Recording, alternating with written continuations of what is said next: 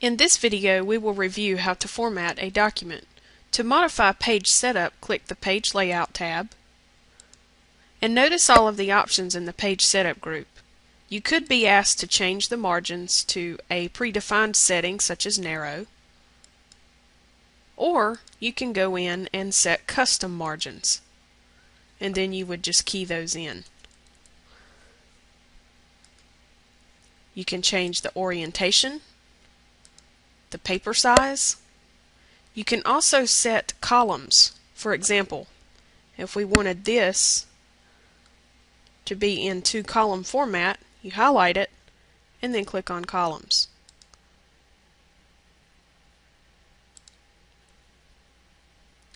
Suppose we wanted a page break here. You can click the Breaks button and then choose the type of break. Notice that you also have section break options. And then you can see that was a page break. You can display line numbers on the document.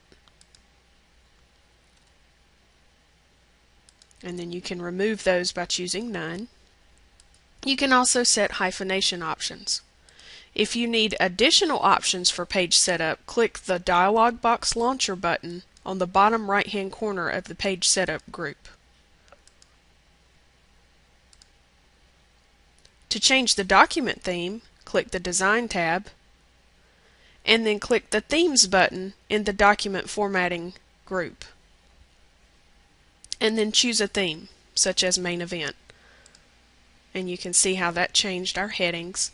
We can change the colors if we don't like the colors. And then you can also change the fonts. To change the document style set, again return to the Design tab and then click the More button on the Style Sets area. And then you can choose a style set.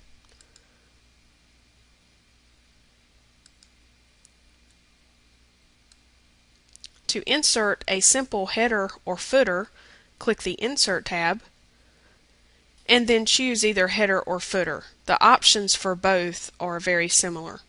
In this example, we will insert a footer. And then notice that you have all of these predefined footers. Select one. And then that brings you into footer view. And for this one, I don't want the author displayed, so I'll click on that and press delete. And notice that we have a page number here. We will remove the page number and insert the date. And then click OK. When you are finished editing the header or footer, you need to close the header and footer tools.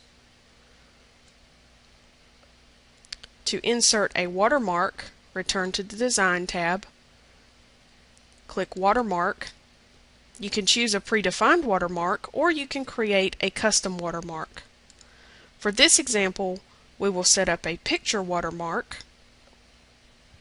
and click on Select Picture.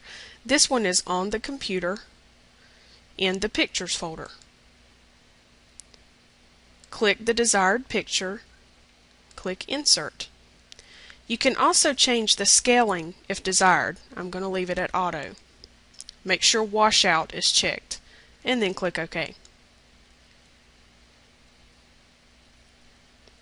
And then lastly, to insert page numbers, you will return to the Insert tab, click on Page Number, and then select a location. And for this example, we will put it at the top of the page, and I'm going to choose Accent Bar 2. Now, you can also change page number options if you go back to Page Number and then go to Format Page Numbers. For example, you can change the number format from numbers to letters or Roman numerals. And you can also change where the page numbering starts. Like if I didn't want it to start at A, maybe I need it to start at C for some reason. And then I can click OK. When you finish, close the header and footer tools. And this concludes the Format a Document review.